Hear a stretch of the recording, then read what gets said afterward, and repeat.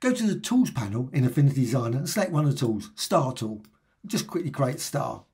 With that, you can move it around, reposition it. But if you decide, you know what, I want to change these points. Now I can interactively modify these, but you can also modify the points if you get access to them, and you can only get via this. So you can convert it to curves, because at the moment it's a star. It's not a curve. So convert to curves. Then you'll see bracket curve. It becomes a normal path, which you can then manipulate with the node tool. So go over the node tool, and as soon as you click it, you can see you've got these nodes. Now, the squares here, that's a corner point, or whatever. I mean, it's a sharp point. Corner in Illustrator, always have to have it slightly different. It's sharp in there, which is more sensible, I guess. So you got there, and you can manipulate that, and you can move it back and forth. Now, with the node tool selected, you can see you've got these options, and I will go through them through the video. But here you can go for smooth, and there's also smart as well. Most of the time I don't use the smart one, but I go for smooth, and you can just click there or click there. You can go backwards and forward. So again, go out there, drag it out, go smooth, and you can see you get a nice rounded design that way. Or just go back again. And you can manipulate this. Now, when you go to smooth, you can see what you get. You get a circular design, which is quite sensible the way it's done. And also, notice with the node tool, if it's selected, it's blue. These ones are not selected and they're white. So you've got all those ones are not selected, they're white. And you've got these handles, and you can manipulate these handles and move it around, change that, tweak it. And also you can hold down the Alt or Option key, and then with that, you can manipulate that separate from the other one, which is quite nice, I think, as well. So you can create, again, small, unusual designs. So let's just remove that now.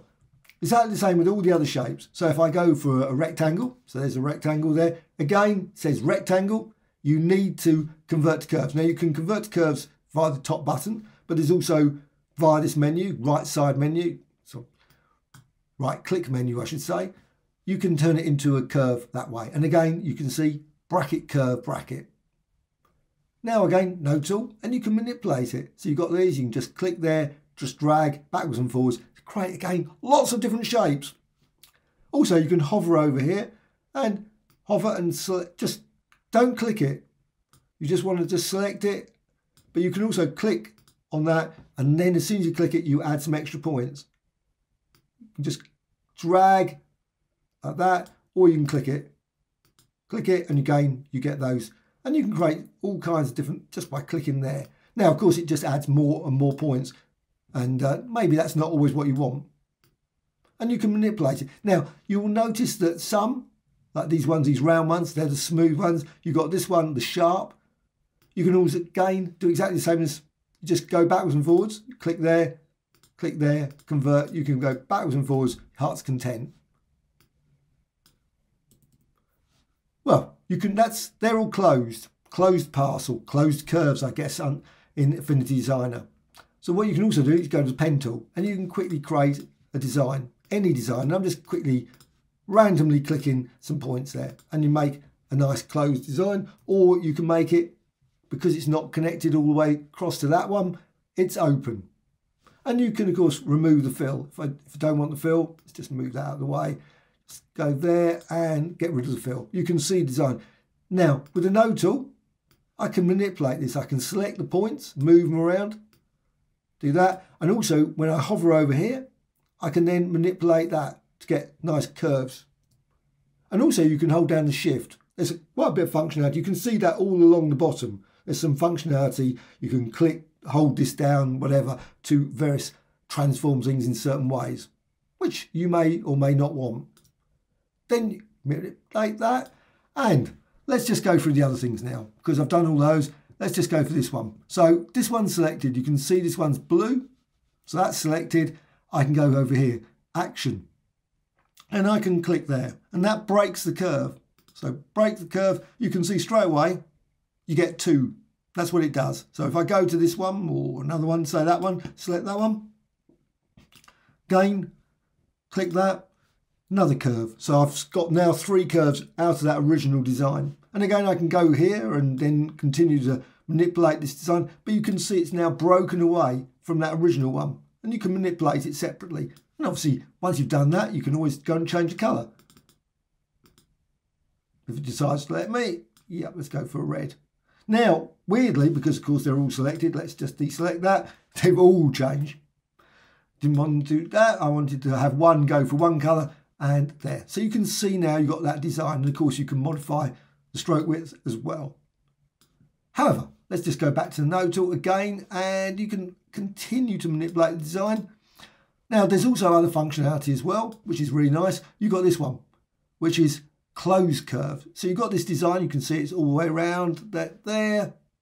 You can close it. Just go there and click. And doesn't do it particularly with great finesse. It doesn't make a nice smooth sort of curve. It doesn't work out. Oh, must want it to curve. No, it just does a straight line between it, which is fine. But then you can, of course, then manipulate it into the design that you want. And you can see design, and you've got that closed curve there. And of course you can fill it then. That's the key thing. So once you've got that, go over here and you can turn around and say, I want it filled with red or blue, etc. And again, you can still manipulate it. Node tool, just go over here, node tool, and you can still manipulate this path and change it to create many other different shapes. However, next one, node tool, select this one. With this selected, what you can do, you can manipulate that, but you can also go here. You've got an option here, smooth curve. Now, it doesn't particularly do much smoothing, but you end up with all these. Now, the endpoints, it doesn't turn into a smooth point. Strange enough. That's just a sharp. It's got a sharp one, and you can still, of course, manipulate that, but it's still that sharp point. And likewise, that endpoint is sharp, but all these other ones, you'll notice, have been turned into lovely smooth points.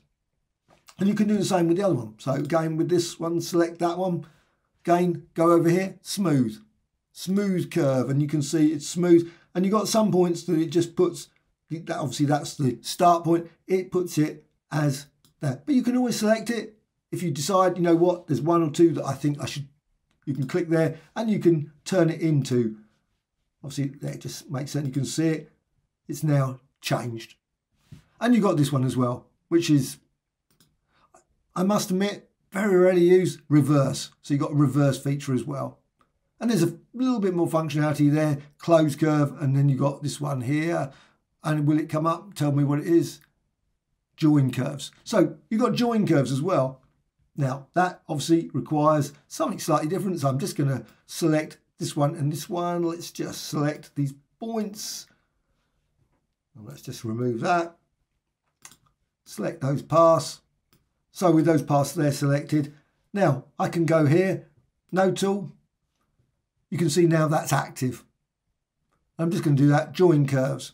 And it says it makes a reasonable attempt at joining the curve. So you've got it back again instead of being broken. You've now got, okay, now that's all from this node tool. The node tool is a great little feature that you can manipulate, change things, move things around and explore and create whole loads of different paths.